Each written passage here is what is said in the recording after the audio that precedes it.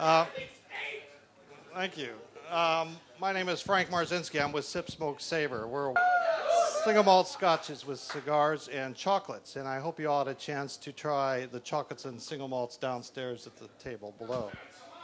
I also have with me here tonight Tim Wong from Rocky Patel.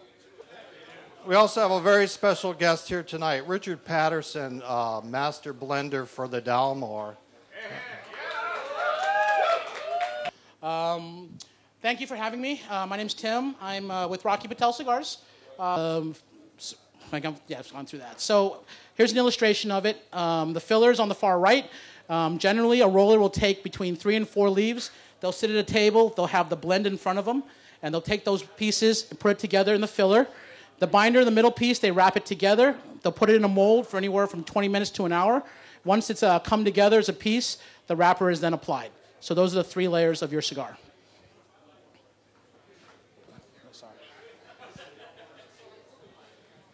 So we have an illustration of a tobacco plant. Generally, a plant grows to about 6 or 7 feet tall.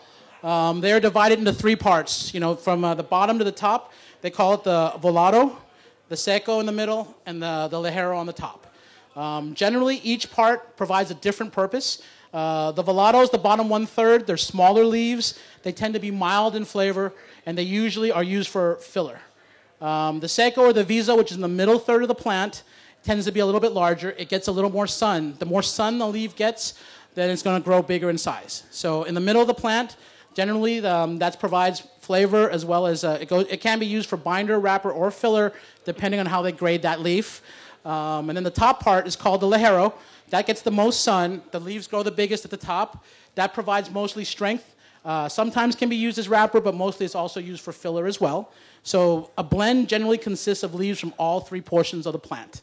A plant that's 6 or 7 feet tall will have what we call primings. So on the bottom leaves, they'll call it the first priming, and they'll go up from there. So a plant could have 7, 8, 9 different primings on a leaf, and that helps us with the blending. So what we'll do is, if we have plants from different countries of origin, we'll take a 5th priming leaf from a Nicaraguan plant in Jalapa with a 4th priming from Honduras. That's how we make sure the blends are consistent. That's how the leaves are labeled. So when they're picked, they're grouped, and they're labeled by where they're part of the plant and what priming they come from. So you can see how that divides up the ligero usually in the middle because it provides the strength. It's the thickest leaf. It's the slowest burning leaf. That's generally why we put it in the middle of the cigar. The seco is around it. Generally, it helps for combustion. It adds for flavor. Volado is the same thing, and then the wrapper is usually applied on top, and the wrapper is usually either seco or ligero.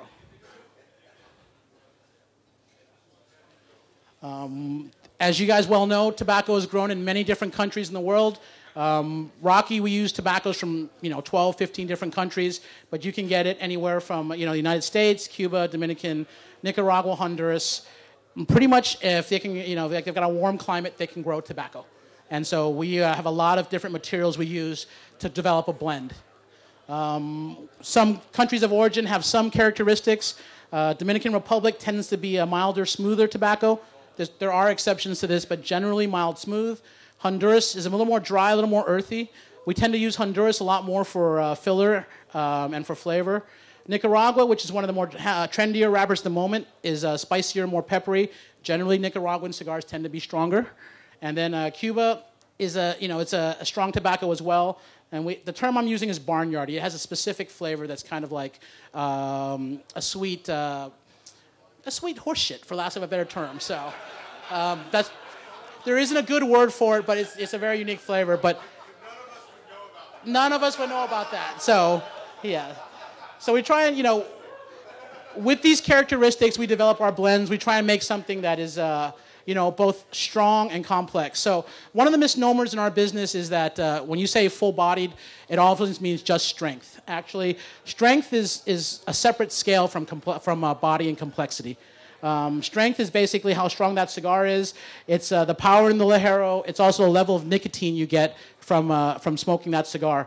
When I say full-bodied, I mean the range of flavors you're going to taste in a cigar. So a full-bodied cigar to me will change flavors on you 3 to 4 times during the course of smoking it. So you can actually have a cigar that's going to be mild in strength, but full-bodied, but we don't have that. Very rarely do you see a cigar like that. Generally, full-bodied, full strength is what you're going to see. So what we're starting off with is the 1999. It's a vintage Connecticut. The wrapper is aged 7 years. We call it a true Connecticut wrapper. That means it's grown here in the United States in the Connecticut Valley, Connecticut seed. We also call it Connecticut shade. What that means is when they grow it, they'll tent entire fields with cheesecloth to prevent the sun from coming in. That keeps that wrapper nice and golden. It makes it mild, smooth, and creamy. If we took that cheesecloth off, you're going to get a much thicker wrapper that's going to be spicier and a much different flavor profile. The binder wrapper features Nicaraguan and Dominican. It's well balanced. The Dominican provides that nice, smooth, creamy nature that you're tasting. The Nicaraguan adds just a touch of spice to make it a more balanced cigar. And then the second cigar this evening is the Renaissance. The Renaissance is we're classifying it as medium to medium full in strength. It's also a medium to medium full-bodied cigar as well.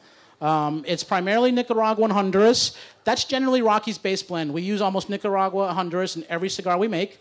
It's one of his blends that he absolutely enjoys. Different proportions for different blends for different purposes. And the wrapper is a beautiful Ecuador Sumatra. Sumatra is the seed, and we actually do grow it in Ecuador. Ecuador Sumatra produces a spicy, sweet cigar. So when we get to that particular cigar, you're going to taste a nice citrus finish on it, but it's also going to be peppery. Question? Correct. So we'll have we buy tobacco from all over the world. Our factories are actually in Nicaragua and Honduras, so they'll be shipped into the different areas that we need. So if we buy Dominican tobacco, it gets shipped to Honduras or Nicaragua, depending on what we're doing with that particular tobacco. We have 2 factories, so we actually have Honduras and Nicaragua. So different blends made in different factories. So. Correct. All of our cigars are wrapped in those 2 factories.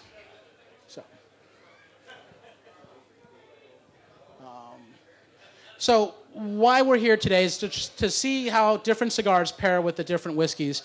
A milder cigar like the vintage 1999 generally is, because it's so smooth and creamy, will take on the characteristics of what you're drinking with it. Generally, I mean, I'll let Frank talk to this a little bit more. That's his expertise. But a smoother, more milder whiskey will probably pair better. Something with more strength, with more smoke, is definitely going to overpower that particular cigar. In fact, it'll probably take on a real smoke. It'll dominate that particular cigar. When we move to the more medium, full-bodied cigar, that's going to stand up better, and it'll probably pair well with the more, medium to higher-end whiskeys as well. And when we transpose the two, because I'm going to ask you guys to smoke both cigars simultaneously, you'll get an idea of what I'm talking about. So we're going to light up the second cigar in a little bit. Okay? So I'm going to pass it back to Frank then. Okay, ladies and gentlemen. Yeah. Okay, the first thing I'm going to say to you is that Frank and Tim, they're very, very dedicated to what it's all about.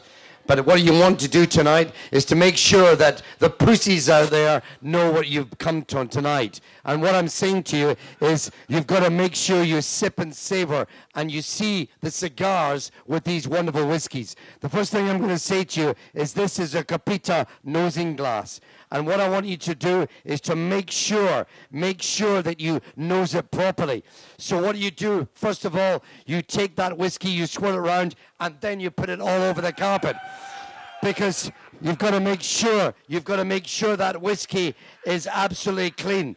So the first thing I'm going to say to you, if I ever see you holding a glass like this, and if I ever see you holding a glass like this, and if I ever see you nosing a whiskey like this, I'll come down there and I'll kill you all. Because what you want to do is to make sure you always hold it to the bottom. You swirl around and you say, hello. Then you go back and say, how are you? And then you go back and say, quite well, thank you very much. You've seen these cigars, the filler, the wrapper, the binder. They all take time to put together. And of course, the single malt like Dalmore is no exception. We distill the whiskey, and then what we do is we wrap it round with not just any wood. This is American white oak from the Ozark Mountain Range of Missouri, but more importantly, from Oloroso from the Jerez de la Frontera Sherrywood. What you're going to see tonight is 60% Sherrywood to 40% American White Oak. But when you smell the whiskey, come up and say hello. Then you come up and say, how are you? And then you come up and say, quite well, thank you very much. So with these two fabulous cigars, you don't just smoke them quickly, you sip and savor the lovely tobaccos that have been put together by these great people here. Same with the whiskey. What you want to do is to smoke the cigar, smoke it, but take the whiskey. This is what you must do. You put it in the mouth like this.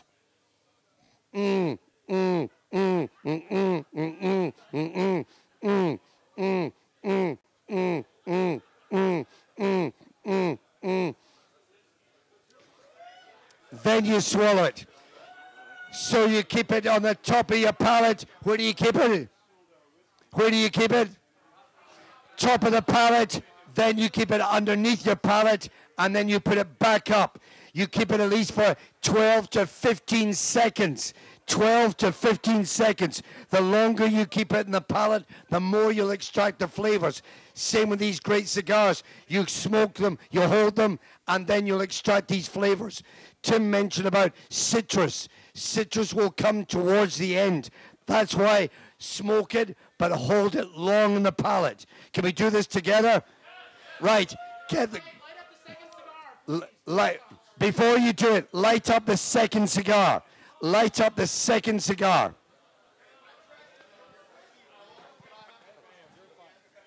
Have you got a second cigar? Have you got one there? Or are they all gone? Tim, have you got a cigar? No, all right. Have you all got the second cigar? Have you all got the second cigar? Make sure you take a big draw. Take a big draw of the second cigar. See the spicy, succulent, sensual notes, and then towards the end, see the citrus fruits. Do that one more time, one more time. Take that cigar, keep it there, keep it there, keep it there. Then take the whiskey. You got the whiskey? Take the whiskey and hold it. I want you to hear that When I go like that, that's the top. That's below, and then top again. You ready? 1, 2, 3. And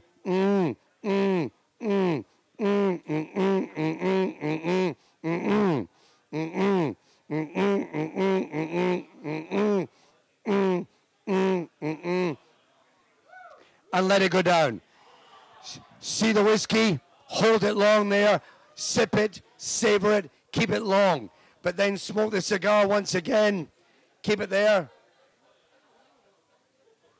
And see the combination. The combination of these body, sensuality, orange, marmalade, spice, cedar wood, and these citrus notes in particular will come back again and will combine with these wonderful, wonderful cigars. Frank, well done.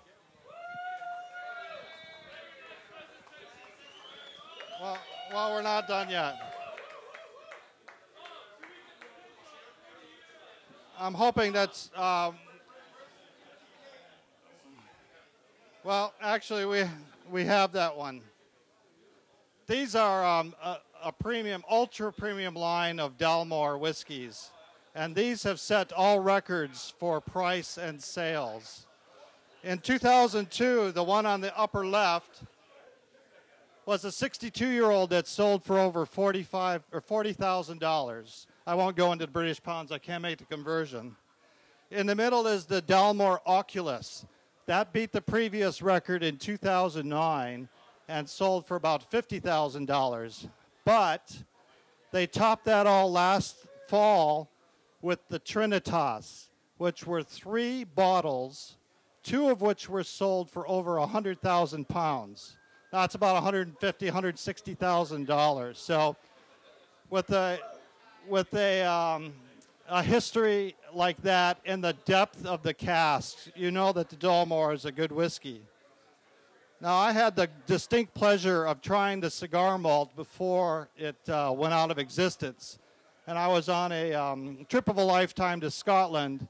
I was sitting out on the terrace of the Craigellachie Hotel which if you love single malts and you go to Scotland, you have to go there. It's got over 600 whiskeys, and it's just an amazing experience. I sat out there with a Cuban cigar, so every time I try the Dalmore, I reflect back on that experience, and it comes through every time.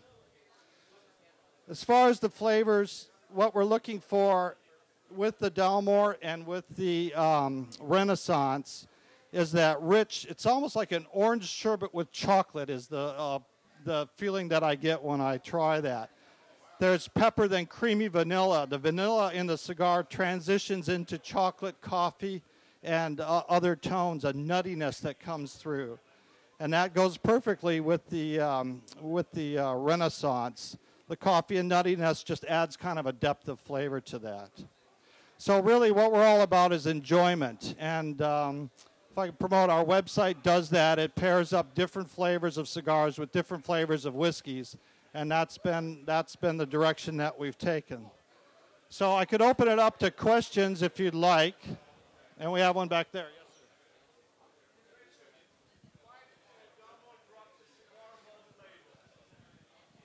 This gentleman is asking, why did we drop the cigar malt? I'll tell you right now, we haven't actually. We did drop it because, unfortunately, over here in America, many people thought that the Dalmore cigar malt was being matured in tobacco leaves. Yes, that's the reason why.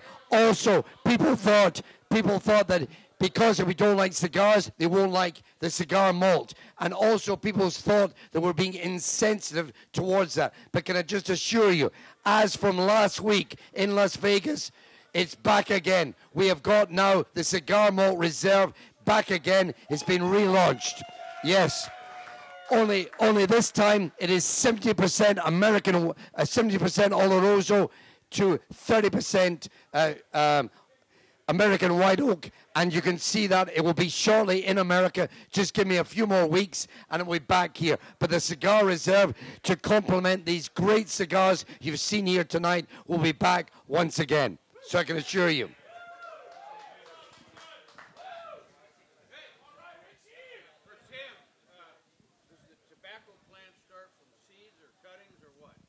So the tobacco plant is actually something that's not an annual or a perennial. They have to start from scratch every time they plant it. So you'll get a seed the size of, it's really almost like the size of a thumb, a needle point. And a little cup will be at like 10,000 seeds. So basically they plant them in the ground in nurseries. As they start to germinate, they get the little plants about maybe 3 inches in size. That's when they move them from the nursery into the fields. It takes about 4 to 6 months to actually grow the plant to proper size to pick the leaves. And then once they do that, they will plow over the fields and they'll let that field go fallow until it's time to plant it again next year. And they start the entire process from scratch. And every part of the tobacco plant gets used too. After they pull the leaves off, the stems are actually taken out. They're sold to perfume companies. They're sold to other places as well. Everything gets used as part of the process. The sap from the plant gets used in the construction of the cigars as well. That's what they use to seal the wrappers. So every part of the plant gets used as part of the process.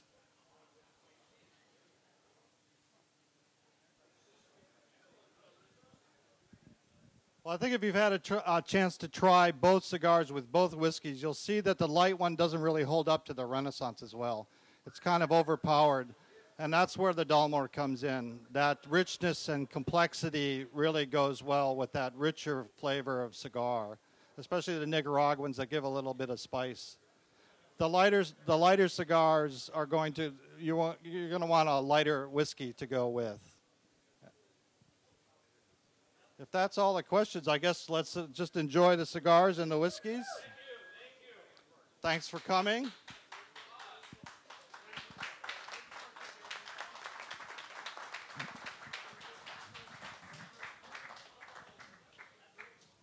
Actually, just before you go, Frank, can I just abuse your body for a minute? Because you mentioned, in particular, I've managed to come from another class, and I managed to bring something very special. So if you like to hold it there, because it's not very much left, but if you like to just bring it up, smell it, and then hold it, keep it there. This is one of these very, very rare whiskeys. Frank, if you like to take a big mouthful and hold it long in the mouth. That's it. Keep it there, keep it there, keep it there, keep it there, keep it there. Just keep it on top of the tongue, underneath the tongue, back into the mouth, and then just put it and swallow it and take a big deep breath.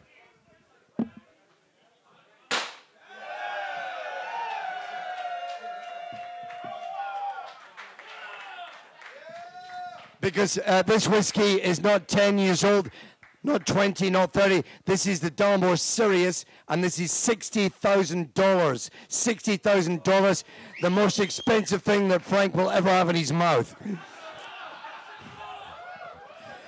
Okay, but can I just say, this is all about keeping these tobaccos together. If you take Nicaraguan coffee, and then you take a lovely Dalmore 12 years old or 15 or 30 years old, and then take a bit of chocolate, and then take one of these fabulous cigars together, you combine them together, what do you get? A multiple orgasm. That's what it's all about. Well done. Well done, Frank.